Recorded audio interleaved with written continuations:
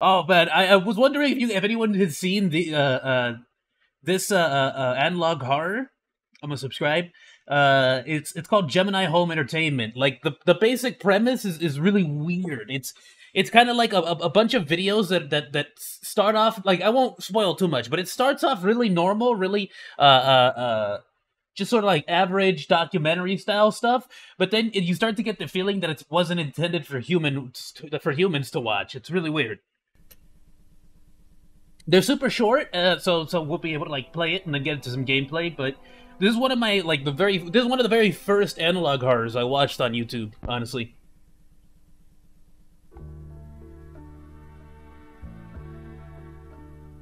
I'll turn the volume up a little bit because I know this one can be pretty low.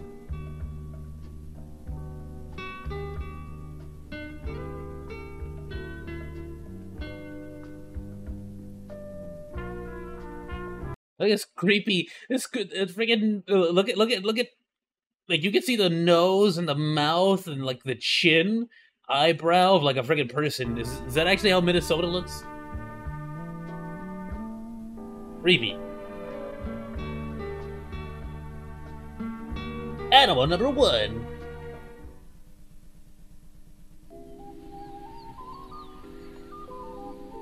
The greater prairie chicken. Delicious.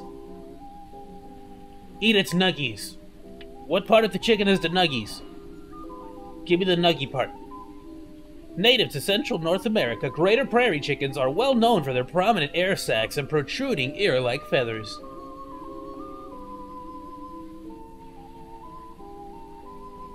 These birds often engage in lekking, a form of mating ritual. The males utilize their air sacs to impress females.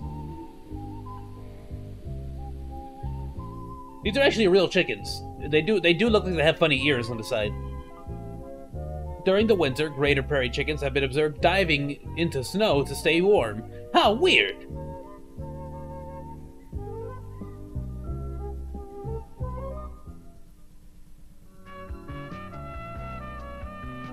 It gives you real, like, 90s, like, documentary vibes, right? Like, this is something you'd see on PBS.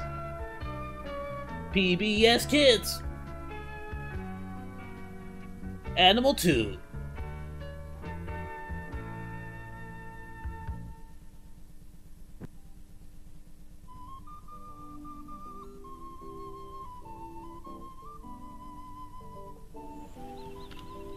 The burrowing owl. Dude, owls are so awesome, dude. They look so cool. I can only feel like they'd be creepy, though, to have as a pet. I'm happy with my pigeon. My pigeon is lovely. Once found all over the Americas, this small critter is now far more elusive. As their name suggests, these owls create large burrows for their nests, instead of creating ones in trees. Oh, so they dig into the ground. Okay. Look at him. Look how cute he looks. Burrowing owls like to live in prairies and open fields where they can use old squirrel and badger holes for their nests. Oh, so they don't even dig their own holes, you lazy frickin' bird.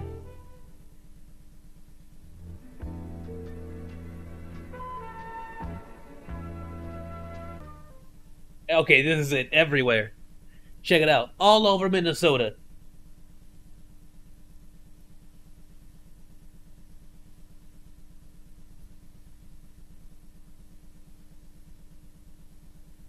Animal number 3.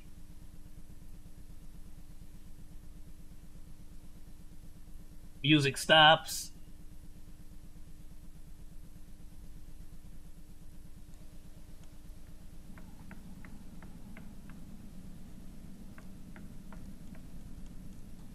Wood crawlers. You know, wood crawlers. Those animals that everyone sees all the time.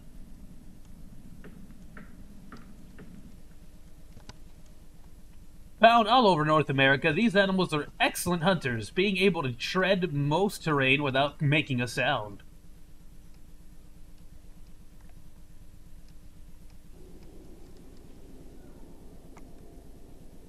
Their preferred nesting locations are inside the homes of large families, where large swarms can adapt easily.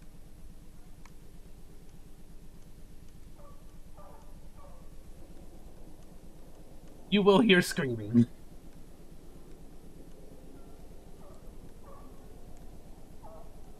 They stole their voices. Goodness.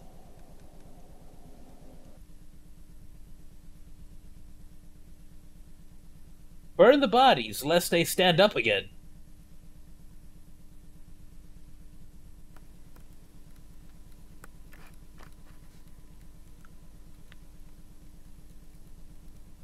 Nature's mockery.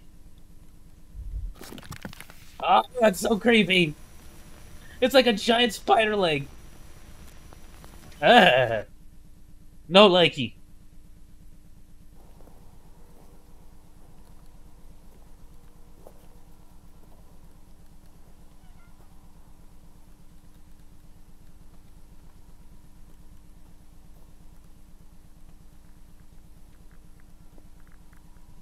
Yeah, it looks like somebody's walking around in there in the windows.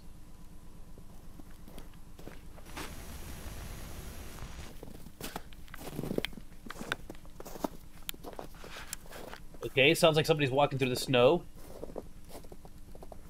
Yeah, these are the fake people.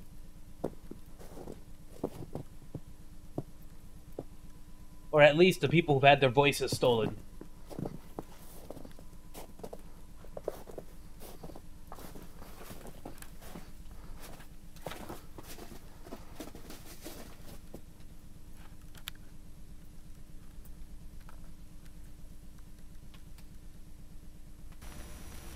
They're like being puppeteered or something. It's really creepy.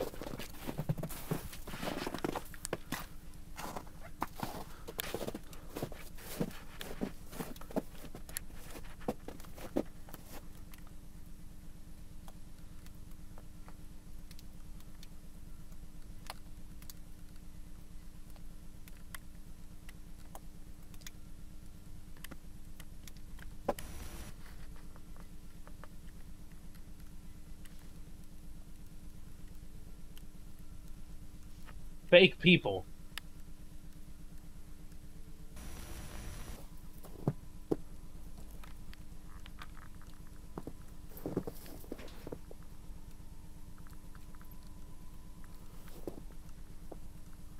So whatever that spider thing is, it can reanimate corpses.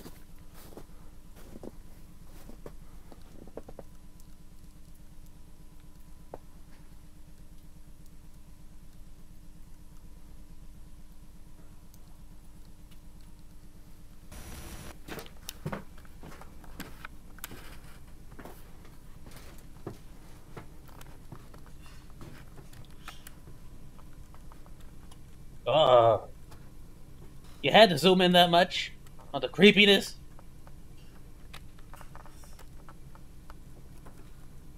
Is that a face or is that a... What am I looking at? Oh, I don't even think it's a face. Oh, here we go, here we go. Oh, okay!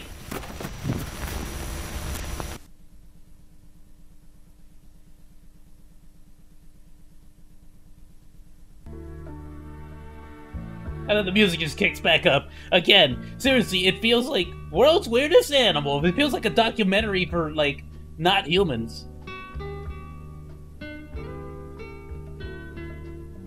Gemini Home Entertainment.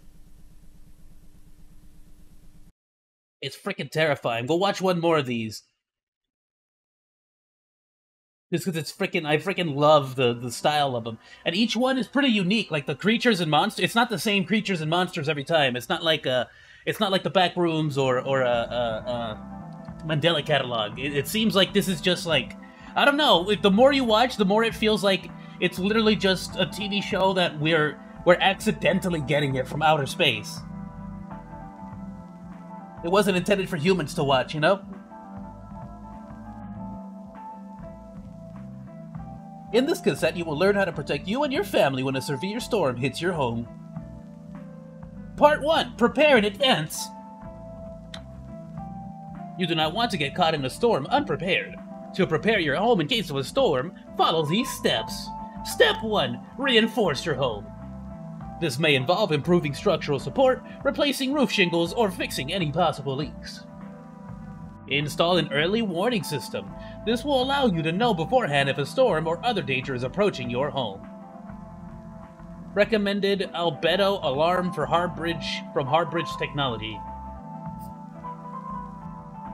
Step 3, create a storm bunker. Make sure the bunker matches the following, whatever, in measurements? Something? Create a concrete foundation, like that's such an easy thing to do. At least 8 inches thick. In the center of your bunker, install large aluminum hemisphere.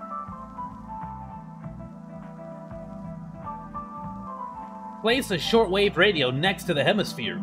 Recommended timber, radio, alright, that was fine, I didn't need to know anyway, screw you. Within 4 to 5 feet. Only turn on radio in the event of an emergency.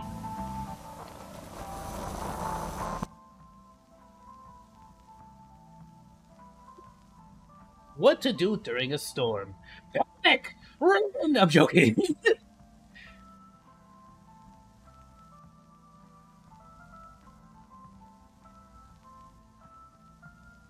Quietly take your family to your bunker. Your home does not belong to you now. Turn on the shortwave radio. Ignore all sound produced by the radio. These are auditory hallucinations. Step 3. Remain calm. Your tears are filled with salt.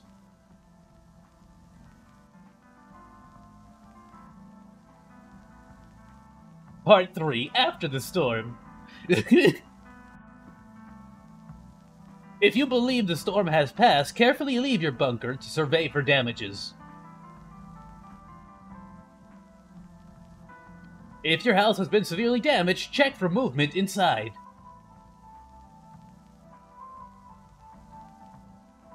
Do you hear the chime? You are safe. The storm has passed over. Frickin' what? Look to the field. Do you see lights? Return to your bunker.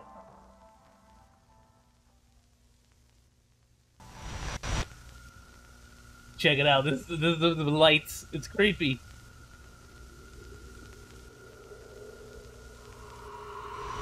Uh-oh. Get back in the bunker!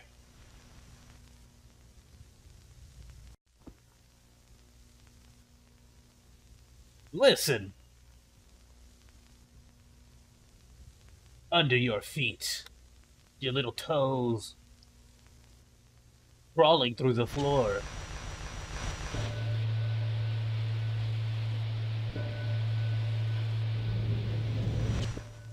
I think that's the chime.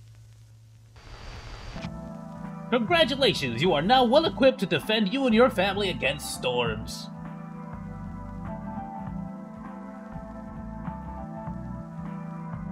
Goodness. Storm safety tips. I think there was one I wanted to show everyone here, where they were like, oh, one more. There's one in particular I wanted to see. I haven't seen all of them, but I've seen a decent amount of these. Artificial computer learning, our solar system. Oh, it's gonna be one of these. That's as much as I've seen. Let's just go through these two as well. Because there was one in particular that shows like this creature on the roof that's just it's such a good effect too.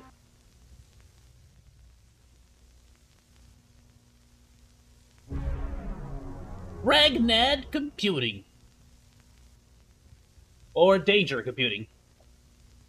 If you say it backwards.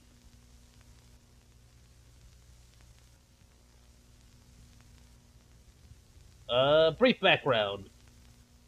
For the past 4 years, Ragnad, or again, it's just danger backwards. Computing have been developing artificial computers. All right, never mind. As a test of this intelligence ability, we gave it the task of creating an original, intelligible book in the format of a children's storybook. 3 iterations of this story will be shown, illustrating the creation process utilized by the AI.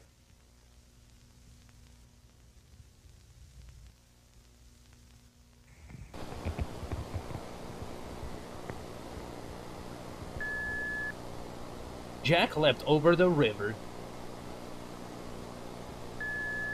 Mary to follow together. I don't know if river and together rhyme that well. Travel, follow the secret.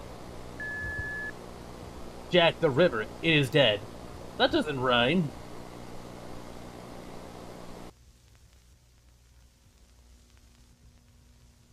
First iteration tests heed insufficient results, though patterns and story consistency are clearly visible, albeit unrefined.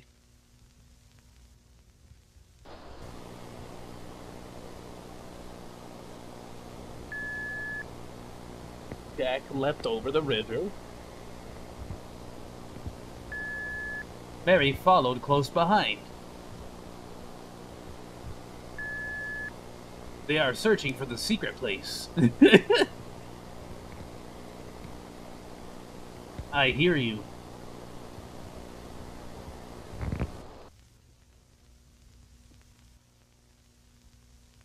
The intelligence built upon its previous iteration, utilizing complex wordage and proper grammar and formatting.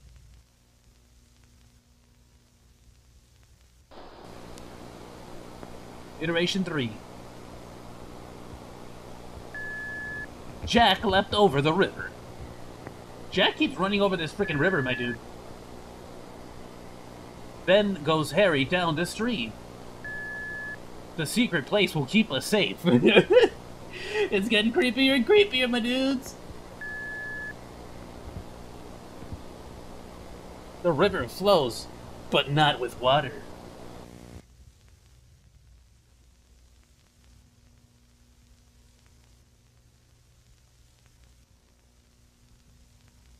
The intelligence seems to diverge from the original path.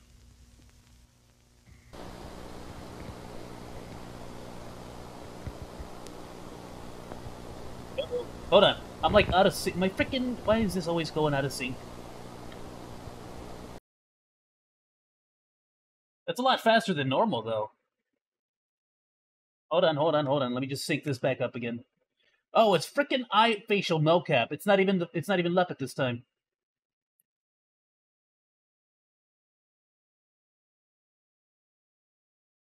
There better not have been an iOS update. I guarantee you that's what would have caused it. There we go. Should be good. Okay, I'm back. Boop. Sorry, freaking iFacial mocap. Just with Windows 11 or 10, whatever the frick this is, it hates me.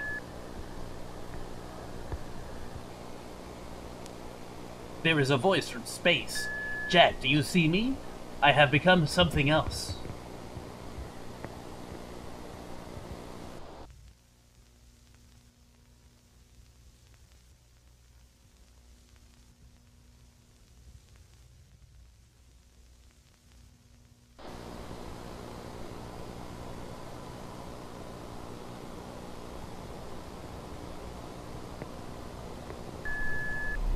Listen to the silver box.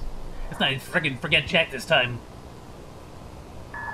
The stars are moving now. Do you see the hungry eye? Anyone else hear breathing in their freaking headset? Ugh, but creepy. Here I am, once again. Oh, it's like showing a shadowy figure.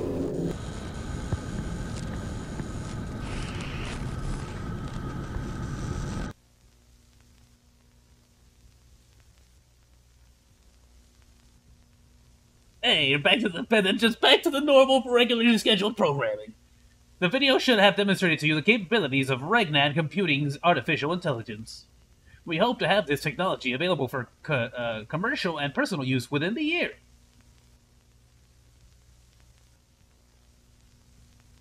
I love it. Okay, if it wasn't this one, the next... Oh, is it this one? Yup, I think that's gonna... Okay, that's the one I'm looking for. I'm pretty sure it's gonna be this one. Our solar system. I don't know which one else it could be. Has to be that one. Let's check it out. We'll see this one, and then we'll move right into Superliminal.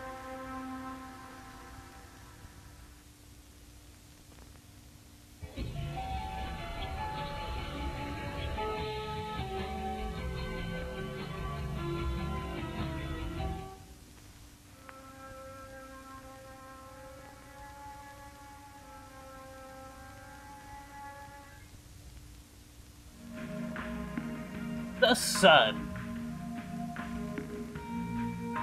Situated 149 million miles away, the Sun provides light for our entire solar system. Without it, Earth would be a barren, frozen rock. What's this soundtrack, though? Mercury. As one of the smallest planets in our solar system, Mercury is also the hottest. It sits perilously close to the Sun, and only takes 87 days to orbit around it. Venice. It's Venus. As the second brightest object in the night sky, Venus can sometimes be seen from Earth. The average surface temperature of the planet is 462 degrees Celsius.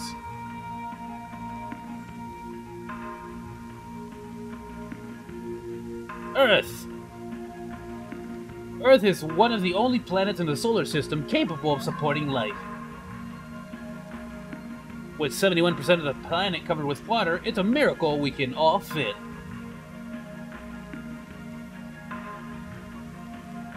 Mars. Often called the Red Planet, Mars is a mostly barren desert world. Pieces of Mars have fallen to Earth in the form of meteorites.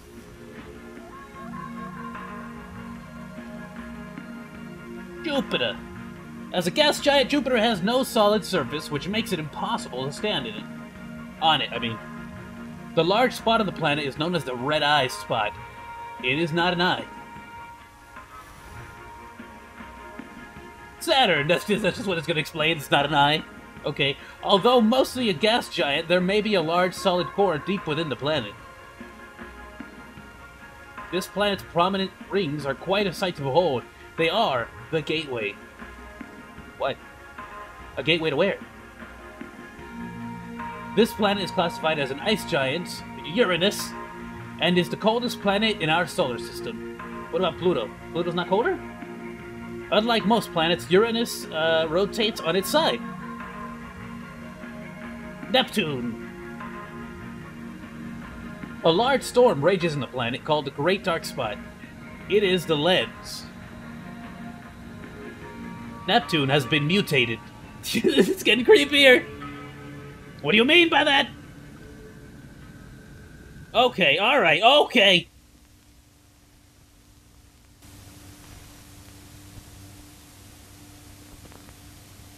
What is that now?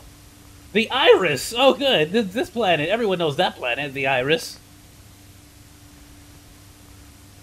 It is with us now.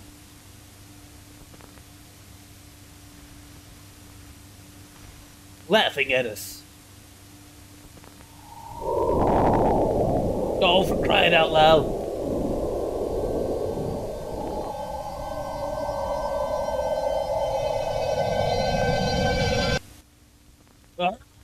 That was creepy.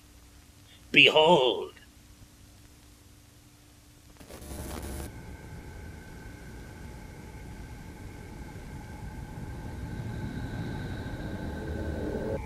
That from Uranus?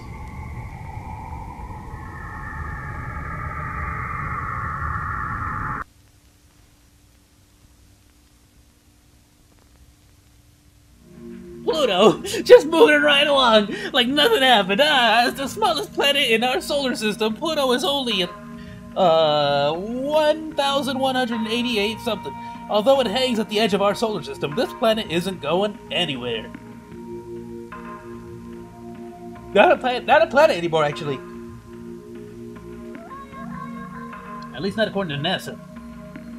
Our solar system, freaking A. That wasn't even the freaking the creepy red vein ones.